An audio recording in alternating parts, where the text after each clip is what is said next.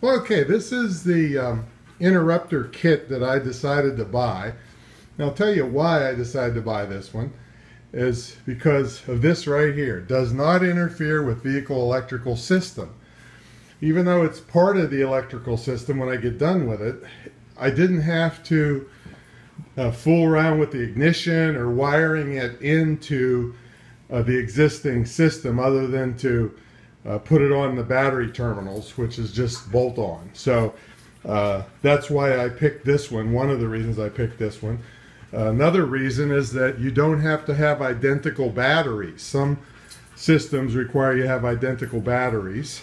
Another reason is that this has an add-on device that allows you to hook the batteries together in case you need to jump start yourself. Pretty interesting concept from inside the cabin of the vehicle. So that's why I picked this one. It got great reviews. And another reason, I got it from, let me open it up here. Let's see here. I got it from this company called Equipped out of Prescott, Arizona. I think it's equipped.com, EQUIPT.com. And the guy there, I think his name was Paul, the owner, you know, just answered all kinds of questions for me before I bought it. And then he didn't desert me after I bought it. After I got it, I started thinking some other questions for my installation. He was very nice, always taking care of me, either answering by email or by phone. Okay, so anyway, this is the entire kit. You don't have to buy the entire kit. The kit has the cables and all the other stuff with it, but you can buy just the main device, which I'll get into here in a minute. But I thought it'd be nice to have the kit so I won't have to go chasing around with cables and all kinds of stuff. All right, so let's start out with some couple things here. This is the first thing I'm not going to use. This is a fuse that's supposed to go in line with all this stuff. Here's another one, and here's another one. Well, they recommend that if you're going to put a winch on, which I'm putting a big fancy bumper on the front with a winch, that you leave out these fuses because winches will draw too much power and blow the fuses all the time. So those are not going to be used. So I can get rid of those. This is the main guts of the system. Let's try to get it out of here for you. This is called an interrupter. They call it an intelligent solenoid. And basically, it hooks the batteries together for you. And what it does is it controls what's going on with your battery. So your main battery is used to start your vehicle.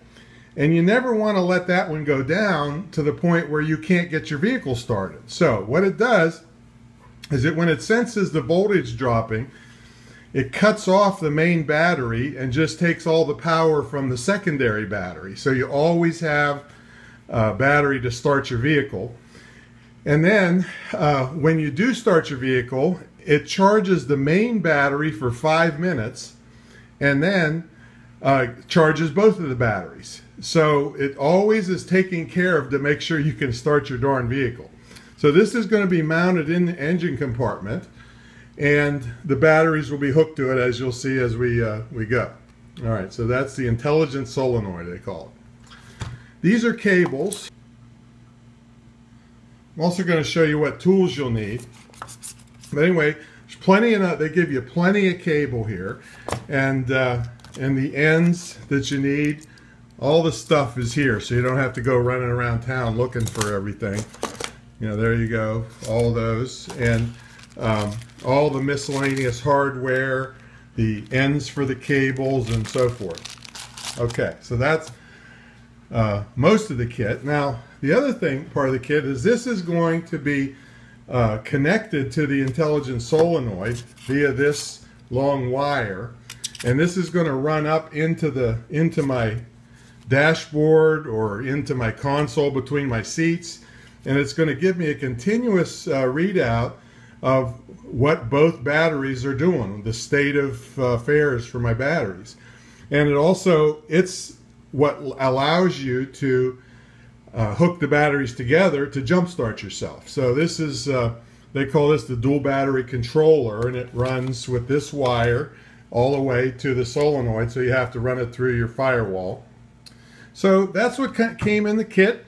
It's going to be a lot of fun putting this in, but again, it's all bolt in, and the hardest part will probably be screwing this to the firewall and finding a place to put it, but I think we'll do fine with that. So anyway, that's that. Now I'm going to show you some of the tools you're going to need to have on hand to do this whole installation.